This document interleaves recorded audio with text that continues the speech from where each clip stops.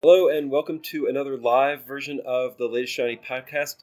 We are recording another session from the KeyBanc Emerging Tech Summit in Vail. This is an annual event where KeyBanc brings together emerging leaders in a whole bunch of different technology areas, and we just geek out on everything. This year, Edge has been a big topic, which is exciting to me, in addition to all the normal things you'd expect. Here with Val Bercovici, who is going to talk to us a little bit about Edge. We've been having some great conversations. And blockchain, he was actually the inspiration for a post we did at IBM Think, where we sort of talked about whether blockchain had a place in the data center, which was really exciting. So that's great homework if you want to go back and review that material. Val, give us a little intro. Thanks, Robin. By the way, I really want to second that post because I love the skeptic's view of any particular technology.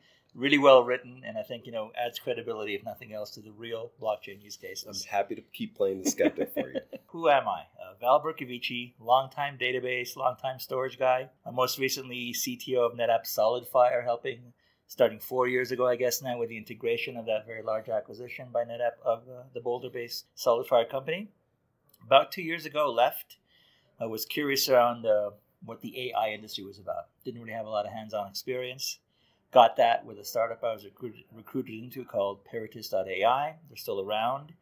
They target the data center vendor markets, so vendors that sell into data centers, such as all the infrastructure vendors we know, enterprise software, enterprise hardware, to a certain extent cloud vendors. And they target the more advanced level 3, level 4 automated tech support. Okay. So you'd have virtual assistants today.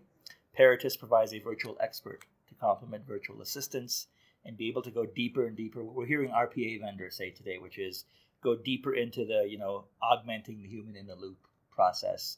Customer support, as we know, is one. This is a new one to me, but for a big deal at the conference is robotic business process. RPA. Robotic process automation. Yeah. Robotic process automation. So check it out. It's really interesting as a topic. Very, very interesting. I have to find a guest. As a tangent, I always thought actually, and I kind of confirmed that as well when I was at Peritus AI for about 6 months, the AI industry will not likely have a big breakout company that's an AI company succeed. A lot of acqui-hiring going on right now, quite a lot of it as a matter of fact. However, this category of RPA is a practical application of AI, of machine learning, in a very horizontal context. And so companies in this space, there's one where a lot of friends of mine are going called UiPath. They have a chance of being breakout companies. I know that one in particular already has unicorn, billion-dollar valuation. They're definitely growing fast, hiring again. As I said, a lot of friends I know that are very entrepreneurial. So that's one to watch. But let's talk about me. So my latest startup, confirmation bias being what it was at my prior machine learning startup, is that there's a lot of data challenges and therefore business opportunities in supporting data scientists and data science and machine learning. I got two really great co-founders together. That's the secret to, I think, a good startup, or at least beginning one, is hire co-founders that are better than you. Shout out to co-founders, that's true. So Kumar Palyapanan is my CTO, our CTO. And Kumar's fantastic. He's got a deep analytics and real-time advertising data pipeline background expertise. More importantly, he comes as a package dealer with a team of experienced developers that have been with him for a while. And Scott Sanchez, OpenStack veteran, multiple exits on the go-to-market side. One of the amazing things about Scott is that he instantly added value on the product side because he did the smart thing that, engineers don't think to do, which is engineers, when they prospect, for early product market fit, talk to customers and ask the question of, if we had feature X, would you buy? Or if we had feature Y, would you buy? Scott said, when would you buy, not would you buy? And that really formed a minimum viable product, as he likes to call it, minimum interesting product. And that's what we did, even though we had the concept roughly a year ago. We had some really feature-rich alpha releases. It was the beta program that we started in Q2 of this year, around March, mid to late March, that had the MVP out there. We had really fantastic, or unexpected, I would say, feedback from our beta customers. We had a couple of well-defined use cases in mind, but as we started, mining our own networks on our own Rolodexes, so to speak, we got access to more and more interested beta customers, and they were from all sorts of verticals. So before we get into the beta launch, because I know you want to talk about that, I want you to stop for a second, and because this is a blockchain application, and you've managed to go the introduction without saying blockchain. Yeah. I'm not going to ask you why blockchain. Everybody is doing a startup with blockchain is like printing money. So I'm not going to go there.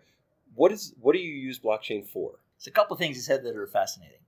One is, why did I wait so long to mention the B word, blockchain? We learned early on in the fundraising process that blockchain is very polarizing for investors. So we learned in investor discussions not to lead with it, but polarizing for everybody. I'm sorry. It is. It's true. But particularly for that first audience, we paid a lot of attention to investors. Secondly, the whole ICO thing is not something I believe in, and clearly it's something that has gone through the hype cycle, peaked really fast.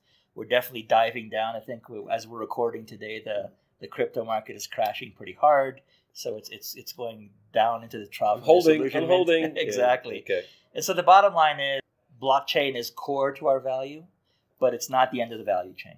It's an enabler. Well, to me, what you're saying very clearly is don't confuse cryptocurrencies and ICOs and that with the actual tech of doing useful things with distributed ledger. Particularly in enterprise, and I like the way you used that last word, distributed ledger. So Bloomberg just published an article last week quoting both Senior Forrester and Gartner analysts in blockchain, saying that the pace of enterprise blockchain adoption in 2018 has kind of ground to a halt.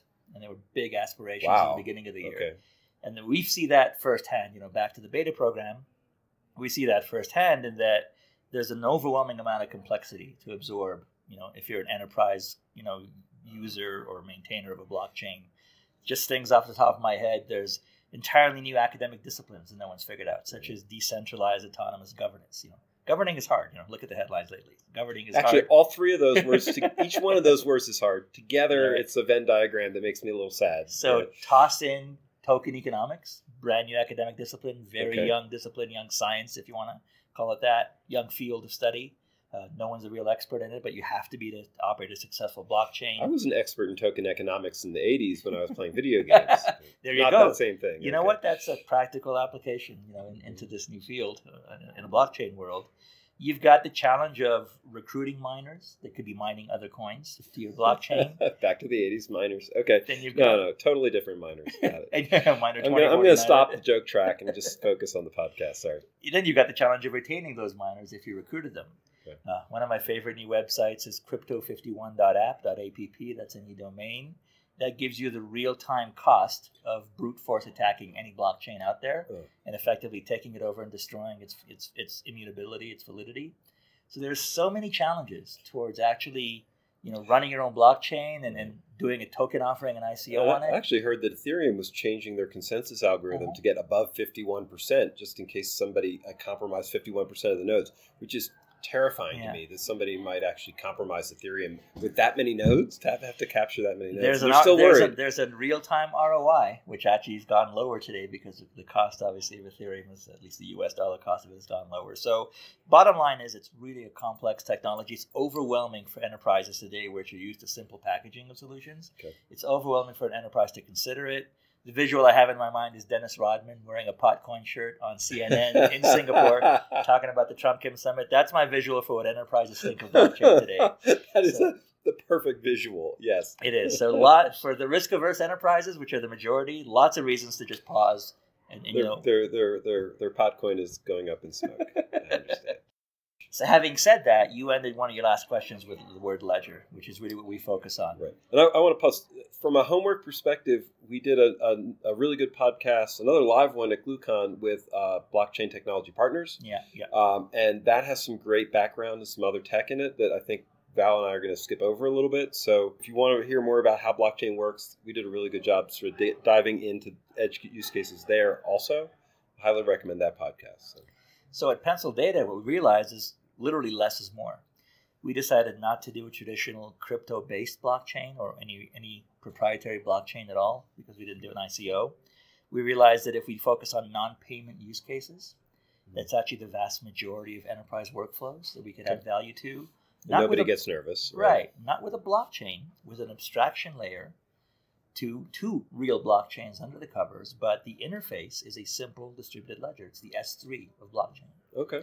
And we realized in just dramatically simplifying the interface, we've got it down to 3 RESTful verbs. Register something, data, code, an event around it, a configuration, what have you. And then somewhere in that continuum of buyers and suppliers, have someone else or yourself validate it later on. Okay. Those are the two main verbs you need to integrate into your existing workflows and add this decentralized trust that is desired. All right, so I want to make sure I'm understanding, because are you describing a blockchain service, or are you actually acting on the blockchain itself and then distributing it? We are describing a value which is the ability to verify anything digital. Okay. And there's a really good security, not analogy, but a really good security alignment in all of the modern zero trust approaches to security. So zero trust, always verify around identity, around endpoint access, around internal network traffic that may be suspicious. We now do the exact same thing, but for things at rest, for data at rest, for code at rest. Again, for events around data and code at rest. We basically let you not presume that your data hasn't been tampered with. Because it's a very dangerous assumption today. So this is, and I have to say, this is one of those places where we see blockchain and distributed ledger emerging as a useful zero trust solution, right? Where we're saying, look, on edge infrastructures, there's no perimeter, you can't trust anybody, but you have to interact with them. Yeah. And so what you're saying, you found some applications for needing a zero trust environment that's not all edge. I'm leading you a little bit. You are, and I love this use case. Like, I'm a car guy, so this is where we're going here. Is even though data scientists were our sort of original use case, this beta program that we had, throughout most of Q2 and Q3 opened our eyes to the variety of use cases. The most fun one so far, and I don't want to bias against the other ones we're working on, but the most fun one so far is autonomous vehicles. Okay. Specifically, autonomous taxi services. And so what we found is that just the vehicle part itself of an autonomous taxi service is not one piece of software. It's 150 different software suppliers that used to be grease monkey part suppliers that now have firmware and entire operating systems that come to bear. And you have to have a certainty around the emergency patch cadence of each one of those 150 different code bases. Yeah, these are actively developed software environments, right? With 150 moving targets? Exactly. Wow. Okay. There is no centralized authority structure that satisfies. Right. Did my LiDAR get with the latest security patch or not? Okay. Unfortunately, we saw what happened in Arizona. Is my sensor setting correct? Is my sensitivity correct? It wasn't. So in Arizona, there was a fatality involving a pedestrian where a self-driving car didn't correctly navigate. The algorithm worked exactly as expected. The sensor worked exactly as expected. The configuration setting for the sensitivity of the sensor was wrong.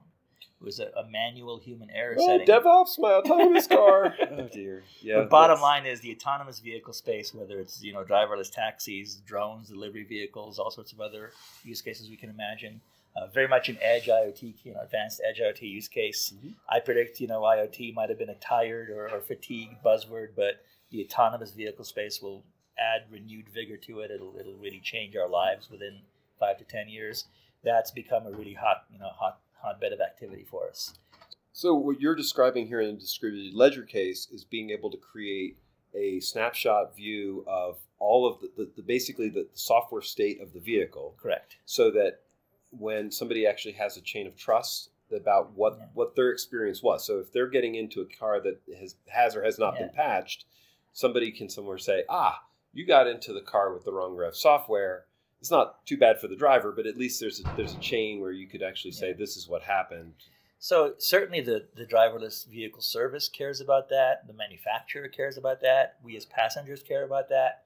The people who have the most money on the line are the insurance companies. Okay. So for liability purposes, they're mandating now that, yes, before any new passenger gets into a driverless taxi, you've got to certify, or as we do it, fingerprint the state of those 150 software components, of all the LiDAR telemetry, the sensor state, the GPS coordinates, as well as GPS data, to make sure that, because there is no driver, in case something happens between origin and destination, that the car can either safely stop or can work around an accident or weather-related issues that close roads. So lots of complex state to make sure that is deterministic, that if and when an investigation has to happen, right away on site, the police investigators have access to authentic data where the camera frames are fingerprinted, the LiDAR telemetry is fingerprinted. There's a part of me that's a little sad that the forensics are driving this use case, but I also appreciate the fact that this is a real need. Mm-hmm.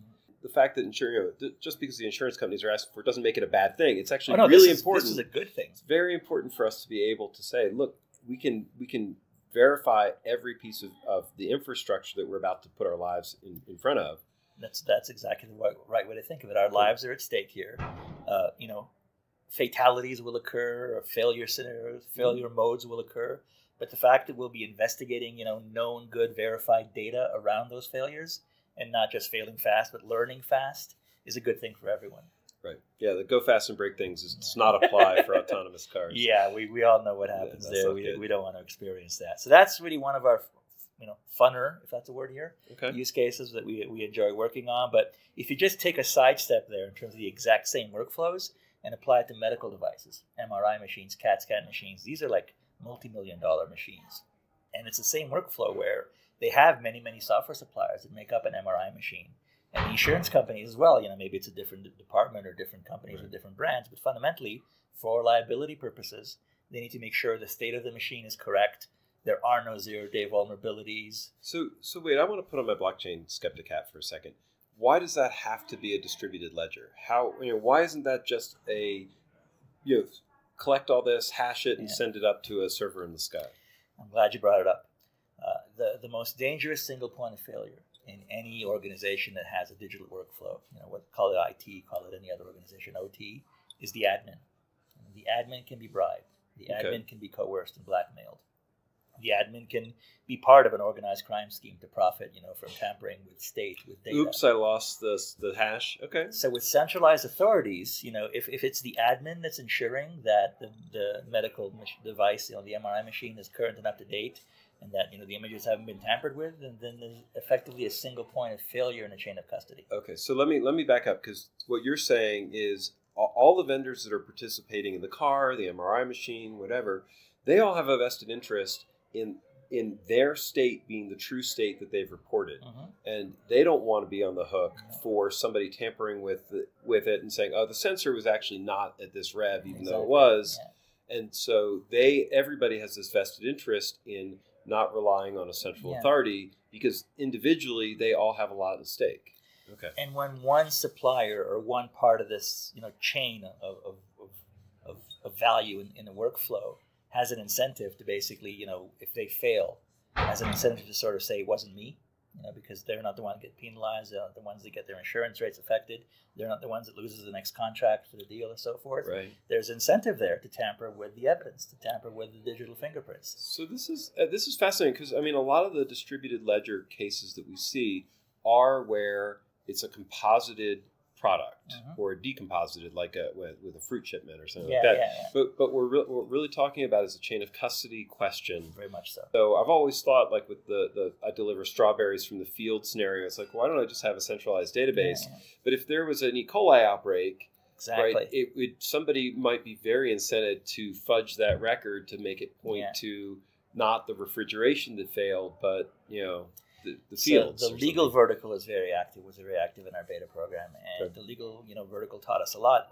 Our customers taught us a lot that today, if you want to present digital evidence in court, like here's this PDF file or here's this screenshot of an email saying that someone did something bad, in black and white, you can actually bring up a technical expert on the stand that can shoot through the veracity, the authenticity of that if the chain of custody was just through a centralized authority that can be coerced, can be bribed. Because you have the authorization as an admin, as a sysadmin, as a DBA, to change records or files, as well as the audit trails for them. Right. Regular audit trails or audit logs. So a this decentralized is still approach. A bizarre podcast, because so far lawyers and insurance agents are the heroes here in driving us to good IT practices. But I'll accept it. That's just the diversity of the application of this kind of technology. Well, I think this comes back to veracity and truth, and so we're sort of used to modern IT systems, source of truth, big database, centralized authority. The reality is, and we use clearinghouses when we need trust, and what we're saying is, well, we don't need that right now. This is really a distributed trust environment. Exactly. So there's a lot of efficiency towards not having a clearinghouse. And as we've seen with organized crime now and the incredible imagination of hackers nowadays and the social engineering, the tools that they use, clearinghouses are not as trustworthy as they once were. And centralized authorities, unfortunately, are not as trusted as they once were. And a decentralized trust model is actually never foolproof. Nothing is. but it's much more trustworthy in this day and age. Okay, so I want to. You had said something else that I want to bring in, because you've been talking about 4 different types of data security. Yeah. So Data of big data, you mean? Of big data, Yeah, right? yeah. And so in that, you're attacking an unusual leg of the 4 types. The one that really hasn't been addressed at scale yet by a lot of vendors. The 4th one. So we know volume, we know variety, and so we know velocity. That's sexy to have fast analytic systems. Veracity, which is provenance, lineage, authenticity of data, of digital content of any kind. There hasn't been a lot of activity in that space, and we've gotten pretty far with just assuming that the data we have is up to date. Data's in the lake; it's all clean water. Exactly. And then, I think when you and I first got into this business, one of the first things we learned was garbage in, garbage out.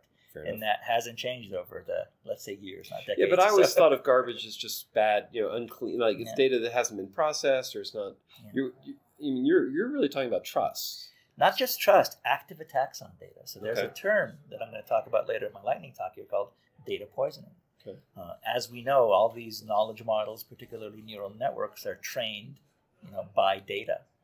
And there's incentives in competitive environments to have your knowledge model, your neural network, perform better than someone else's, your competitors. And I have friends with personal anecdotes of doing very traditional things, image classification, and this is actually an app that looks at, you take photos. If you want to cook something, you take photos of the ingredients you have on hand on your counter in your fridge. Sure. It recommends a recipe, and it has videos that walk you step by step for how to prepare that. The founder that I talked to has a security background. Is what he noticed that his basically, the fit rate or the success rate in which that his algorithms identified the ingredients was decreasing over time. Okay. And it wasn't just normal data drift, which data scientists call. He noticed that his data set was being attacked as it continuously updated the model's confidence level and fit. And he suspected people were essentially trying to make his app just less productive, less successful, for various reasons. They could have been academic, they could have been commercial, they could have been state-sponsored, who knows? Wait, but how does blockchain improve the veracity in that case? I mean, somebody's actually adding fake information. This requires it's a bit of a transitive kind of relationship here. There's a very big trend in AI and machine learning today called explainable AI. Right. The actual science of looking at a model in isolation, looking at a multi-layered neural network and explaining how it works isn't there yet. You can't do that today. Right. So all you have are the digital breadcrumbs. And so the supporting term behind explainable AI is data reproducibility. Okay. To get data reproducibility, not only do you have to have access to all the data sets that you used in the past, you have to prove that they are the same as they were at the exact point in time they trained the model at that version of the model. Right. And so that's what we do in that case. We fingerprint the versions of the data as the models are being trained, so that when you have to go back and answer the question that a regulator or a customer asks, why did the algorithm do that? Why was my insurance claim denied or approved? Why did the car swerve, or why did it not recognize a stop sign? You have the ability now to definitively say, well, here's how it was trained, and here's why these new layers in a neural network did this. Well, I mean, I could easily see the applications for the models themselves, because veracity of models, and we've been talking about this in a whole bunch of different forms over the last 2 days. Veracity of models is a life or death thing.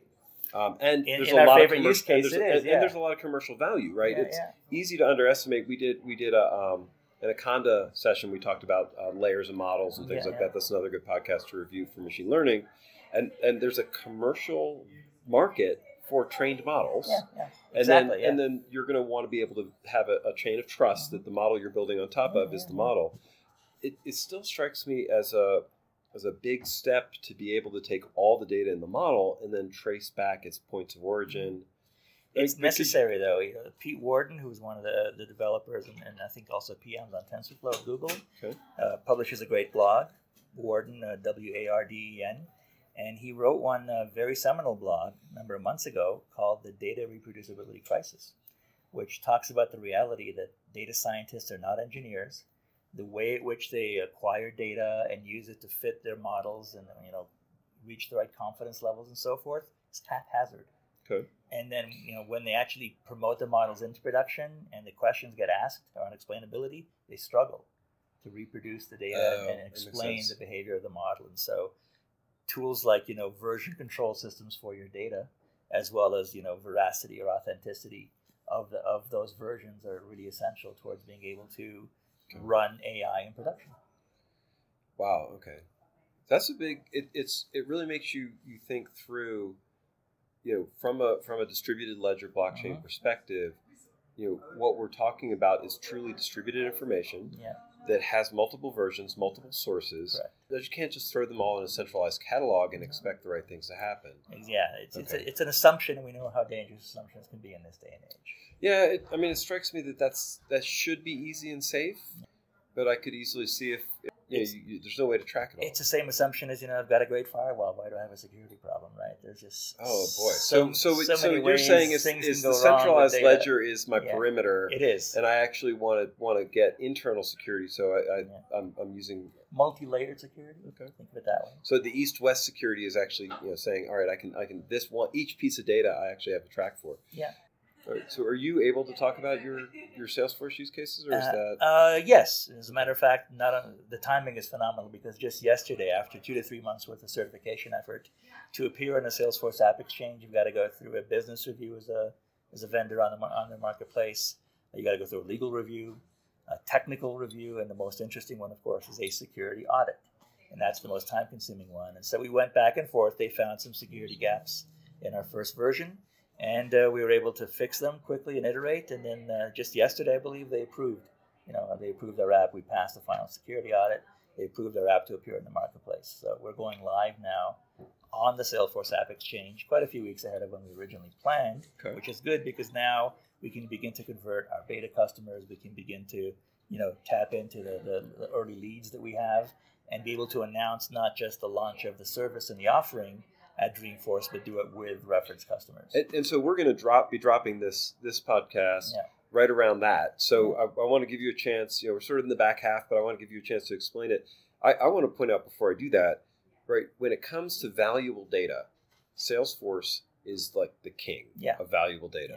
Yeah. And so being able to add value into that is a big deal. So how's PencilDATA helping Salesforce provide more value? We go to market in two ways. Okay. We, being engineers, needed to build a platform that provides the simple distributed ledger interface, provides the abstraction layer to one or more blockchains, real blockchains on the back end. Okay. Whether it's private, such as the two flavors of Hyperledger, Fabric and Sawtooth, or one of the public ones, starting with Ethereum. We wanted to make sure that even though we simplified the problem for enterprises, we didn't sacrifice anything on the actual distributed, or decentralized trust value of the things that are being registered and things that are being verified down the value chain. So that at a platform layer got implemented, and all those fun use cases I talked about are platform level, API-driven use cases. That requires, developer engagement programs. That requires business development. So we, of course, wanted to accelerate our path to predictable revenue versus lumpy revenue. Sure. And we decided to eat our own dog food, consume our own platform API, and release turnkey solutions. And we did the same sort of stack ranking analysis and said, if we could pick the first one, the ideal first one, what would it be? Salesforce. Makes sense. That's how we got here. So what we're providing at Salesforce and what we're exposing on the App Exchange is the SaaS turnkey solution that hides the platform API it's built upon. Okay. We don't expose yet the platform API directly. Oh, so this Salesforce. So there's a PencilDATA platform, but there's also a SaaS version that makes it easier to consume within the platform. Yeah. So basically, Salesforce data can go through a distributed ledger process. You can verify it. You can create a chain of trust against your Salesforce data. Absolutely. And so we're just ruthless about simplicity, especially our first version. We wanted to make sure there was as minimal friction as possible to adopting our technology, essentially adopting blockchain for trust. And what we did was we just released a SaaS plugin for Salesforce admins. Good news is there's 200,000 of them. Right. Many of them are going to be at the show. And what they're able to do is essentially opt their organization in to fingerprinting every file the users in their organization upload into Salesforce. That's an automatic registration. And then they're able subsequently, whenever a legal situation comes up, a split discussion for distributed global sales teams, a channel registration dispute, whenever any one of those things comes up, you have a timestamp. More importantly, you have a fingerprint for the data that's for the file. In this case, it's irrefutable. So what you're saying is, from a legal perspective, Salesforce's own internal timestamping is questionable.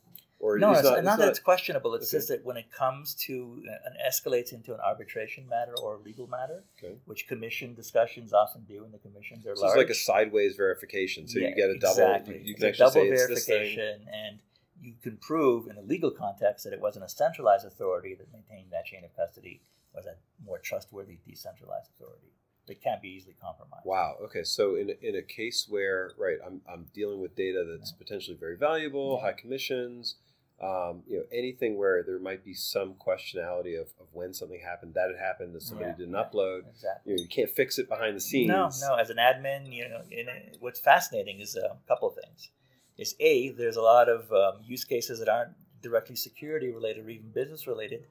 Salesforce had to disclose just the other week that there was a bug their marketing cloud team introduced into their marketing cloud service in June.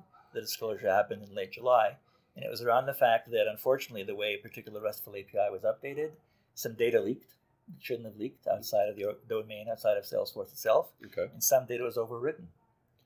And in the Wow. Salesforce disclosure, they couldn't identify exactly which customer was affected. They had an idea of which customers were, but not exactly which ones. This is one drop of bad data corrupts the whole, Correct. all the data. And moreover, even within the customers where they did identify were impacted by this bug, they couldn't identify exactly which files.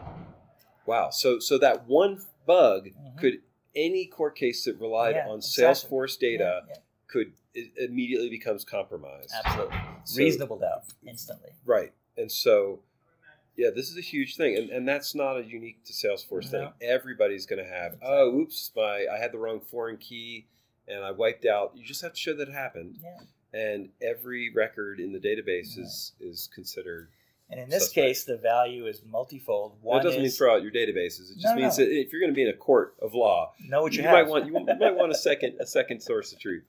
And so, in the Salesforce sort of reputation and loyalty case for their customers, now Salesforce can use this technology to say we definitively know which customers were affected without question, and we know which files within every customer were affected without question. Wow. So it's a benefit to Salesforce themselves, which is not something we directly intended, but it's also, of course, a benefit to those customers to have certainty as to whether they were affected and certainty as to which files to go and recover. So how much overhead are we adding in doing this? Very little overhead. This is a very lightweight process. The idea is we don't store data. It's bad to store data on a blockchain to begin with. So this isn't like a Bitcoin where it's hundreds of miners and every transaction creates this huge echo of CPU load throughout the universe. There's a great sort of geek tangent we can go into here, which is that most of the ways blockchains are practical at any level of scale is a scaling solution. And the most popular category of scaling solutions are off-chain scaling solutions. Okay. So the Lightning Network is one of the more famous ones in a Bitcoin. Ethereum has several scaling projects. Many of them are off-chain scaling solutions that are underway right now. We do the same thing. We have non-payment, non-sort of crypto functionality. We don't need to worry about replay attacks. Therefore, we're able to implement a very straightforward off-chain scaling solution, which is a database in front of the blockchain. And a database can have instant response time in terms of registering things and verifying things, but we maintain complete internal chain of custody through to the underlying blockchains that the admins choose to use. And in fact, the platform level API gives you the option of which blockchain or set of blockchains to use. The turnkey SaaS solution on top does not. By default, it goes to a safe one, which is Ethereum. It's public. Okay. Most enterprise customers, when we say, let's give us a connection string so we can connect to your private blockchain, and say, we're not ready yet. We want to, but we're not ready yet. So Ethereum is a good default choice in terms of a public blockchain. Okay. It's reputable enough, it's stable enough, trustworthy enough, precedents in court. And so that's the backing technology behind all the registrations and validations that we offer in turnkey solutions like the Salesforce one. So is there a cost to involving Ethereum in your blockchain solutions? There's a gas cost, literally. Okay. And the CryptoKitties use cases, it was very well known. It was a popular game that kind of choked the network a few months ago. Okay. It was literally like a Tamagotchi thing, a collectibles thing, but done on the blockchain so that you could track essentially the value of these things as you groomed them and traded them and sold them and so forth. So long story short, taught us that there's a lot of volatility over and above the speculation on the price, a lot of volatility to the cost of transactions on what's called a mainnet, the public Ethereum blockchain, because of the variable activity, the traffic on the network, so to speak. Okay. And so what we do, of course, as part of our off-chain scaling solution is pick optimal times to actually go ahead and commit all the batched up transactions in a database that have chain of custody that we basically use the platform API to hash continuously and maintain. Right. There's an optimal time to actually commit that and add that as a block on the blockchain in terms of performance and cost. And so once it's committed, then it's created the record. So okay. It what we call sort of really persists the immutability of that chain of custody that we started, with the database acknowledgement. Okay. So there's for scaling purposes, you batch things. So there's some time delays, but there is, and for we're talking about court of law type of thing. For the turnkey solution, the feedback has been, if it ends up on a blockchain and there's full chain of custody that's provable, that's perfectly adequate for us because we'd rather minimize our cost. We'd rather maximize, our performance and minimal latency. But this is really interesting. So essentially, you're going into the public square. You're shouting out the data that you're saying. Listen here. I've done this work. Yeah. If somebody somewhere gets noted down and it becomes part of the public record, that's part of the secret in this distributed trust is you have to distribute it so that the trust is there. And once it's in that blockchain, but does that generate a cost? Like, does somebody somewhere pay for the Ethereum? You're actually adding overhead to Ethereum. We basically bundle it into the simple subscription cost we charge our Salesforce customers in this case. So there's a free tier up to 100 files. There's a small, medium, and large tier that follows that. The increments are 10,000, 100,000, and 1 million files. Okay. And the subscription costs monthly are respectively $100, $400, and $1,000 a month. Okay. And we always like to say, if you're basically actively managing more than 1 million files at any given time, give us a call. We'd like to know what you're doing. We might have a better solution for you. Gotcha. At that point, maybe your private blockchain. Exactly. But this is a really fascinating thing, and we haven't had discussion that sort of tied these pieces together. Mm-hmm. The need for a public blockchain that you can participate in to create that public trust is a factor for this. So if you could imagine certifying firmware through a blockchain. Absolutely. The Ethereum, putting it on the Ethereum blockchain means that everybody would have access to it. And if you needed to certify, oh yes, my BIOS is the current version, correct, or this model is the current version, you can go out to a public source and verify, oh, this looked really good. So the use cases in IoT, we spend most of our time on the industrial IoT side. Right. But the consumer commercial IoT sector, think of all the nanny cams that have been compromised and so forth, giant opportunity there. Perfect partnership opportunity for one of the partners in that space to consume our API and simply and easily deliver that certainty to their customers. Wow. All right. So I need to wrap up because we've been going a long time. I feel like we're just getting to some really cool technical meat as There's always another podcast. And there's always another podcast. So Val, we're going to be dropping this right around Dreamforce. Yeah. How do people find you there? How do people find you in general? We will be in the exhibit area in that startup alley, with dozens of other startups. So I don't have a booth number for you yet, but we'll be there. You can obviously look us up on the web at PencilDATA.com. We have a Twitter handle with an underscore, and there's a long story behind that, which we'll get into it on some other podcast. We're on LinkedIn as PencilDATA. We actually are exercising a little bit of bias and not being too active on Facebook intentionally. But we're not hard to find. I'm Val Bercovici. You can Google me all day long. My email is valb@pencildata.com. So please do reach out. We'd love to talk to you about really any question you have about what we talked about. Val, this has been fantastic. I feel a lot smarter about blockchain. Hopefully, listeners too. Let us know if you want to hear more about blockchain.